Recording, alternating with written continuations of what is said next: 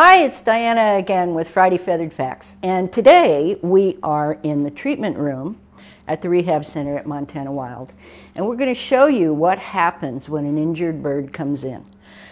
Allie is going to walk us through the steps of the first physical exam, and our patient today is a prairie falcon. This guy came in from Choteau. He was on the ground near a chicken coop, unable to fly. So we're going to take a look and see what's going on with him. Allie has put a hood on him to help reduce stress. Falcons tend to be very high stress birds. And as you can imagine, for this little guy, after his initial injury, then coming in and being handled by us huge predators, that's a pretty stressful situation. So here we go with the initial physical exam, and Allie's going to tell us what she's doing here. All right, so we're just trying to get him in the proper position at the moment. He's got his talons in their towel. There we go. And you can see he's got some pretty nice talons there. They're sharp. We don't want that in our fingers, which is why Diana is wearing gloves for safety equipment. All right, so what I'm going to have Diana do is I'm going to have her hold the feet for me. So you're going to put your pointer finger middle finger in there. There we and go. Hold and make sure she's got a secure hold so that I'm able to do the exam that I need to.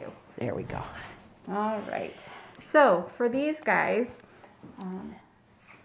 what I'm going to be looking for initially is I want to just take a peek when they first come in and see, you know, is the bird sitting in proper position? Is it standing? Is it laying down? Everything like that. This bird happened to be standing up, looking at me, and there was a slight droop to one of the wings. So we are then going to go in, and proper personal protection, I would have rubber gloves on, which I don't have at the moment. But I go through and I am going to just check the body to see how thin he is. Come along here, feel for any swelling, dislocation in that shoulder. Come down the wing, and he's not going to like being touched like this because in the wild they would not have anybody touching them this way. So feel for anything that's loose or not in the position that it should be. And Diana's going to keep hold, and then we look for extension. So I want to be able to extend that wing fully and make sure that it's in good shape. And we're going to do a brief exam because we don't want to stress this guy out. So then I'm going to take this one foot from Diana, make sure she's got a hold of the other one. I want to check again all of the skeletal along the legs, making sure everything's good. And we do want to look at their feet because this is one of the places where we can get problems. So I just want to look at those inside pads. He's got some poop on there, but otherwise they look in really good condition. I don't see any sores or any wounds. That is the other thing we look for, is any soft tissue wounds. And then we look for the feathers and see what condition those are in. So his flight feathers are looking okay. Tail feathers are looking good. Now, on a normal first intake, I would do an eye exam and an oral exam. We've already done that on this bird. I don't want to take the hood off and stress him out anymore. So I'm going to put my gloves back on, and we are actually going to give him his first meal today. So I will make sure that everything is secure here. Take him back from Diana. I'm going to tuck the wings in. Hold him up, and what I'm going to have you do is actually remove the hood. So these two short strings, pull those out. And that'll loosen the back of the hood. It's a little stiff, yeah. Yeah. So just gonna keep pulling. Wow, I'm afraid to hurt him. I'll not do that, but hold on. Yeah, so I think this one, that and one, this and one. that one. Two and short just ones. pull them straight out. Oh, there we go. And then lift it right off. There he is. And you can see his demeanor as soon as we take that hood off.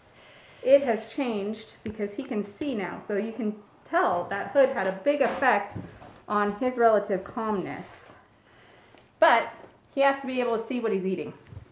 Because ideally we would get these guys to eat on their own. He has not done that for us yet. So I'm going to take a small piece of food, put it down, and he'll swallow. Good. Yay. And so this is his breakfast. We weigh out what they're going to eat. Oh, he's doing so good. that I know exactly how much food he's getting calorie-wise. And what I'm feeding him today is some small pieces of mouse. Oh, there you go. Yummy. There we go. That's a good sign. He's looking good. He's eating good. Yeah. There. And sometimes he won't always take it. Well, Get a chance to swallow. Come on, buddy. He might be a little stressed with all the company we have here. yes. So Yes. we will put him back and let him Okay. relax. Prairie falcons are the mid-range of the 5 native falcons to Montana. After the peregrine, which is the largest, and the gyrfalcon, and then the prairie, then the merlin, and the American kestrel.